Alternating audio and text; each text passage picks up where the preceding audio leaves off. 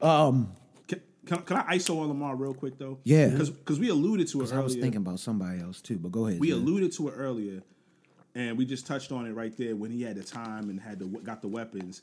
But like we said in the first quarter, when they started scoring, came out, scored easy, then they scored, and then they came back again. Lamar, he kept preaching it, and then after the game, he looked so serious, yo. Yeah. Like when they was interviewing him, and they was like, "Hey man, can you crack a smile at least?" And then he finally broke up, but he's so locked in. He kept saying it. I'm locked in, yo. He's reached ultra instinct. Yeah, if you look at his Instagram post that he posted at some point, probably after the game, it says, one game at a time. That's just all the heading says, or the buy, whatever the buy.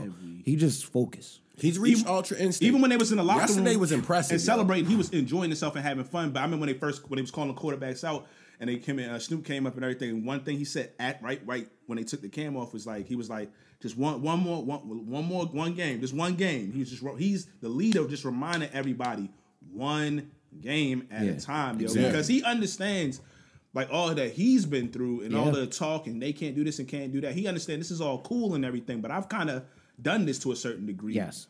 We got another MVP is great. He spoke about it, but I already became the first unanimous. I didn't been there, did that. I need that ring. Yeah. And that's why I just feel like, yo, it's destiny, yo. We gotta It's gotta be, bro. Honestly, all them quarterbacks that got paid before Lamar, they need to wipe their feet at the door and break that man off some bread, bro. It's crazy. Nobody I'm can never do mad at the people that get their bread. I'm more looking at the people that didn't take Lamar. Y'all had the chance to get him.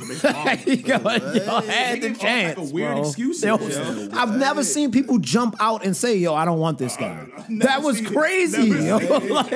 Before you even go get him. Yeah, like who's your starting quarterback now? Look at you now, bro. Like this man looked crazy. Oh man, weirdos. Oh man, that was great. Weirdos. You don't like football.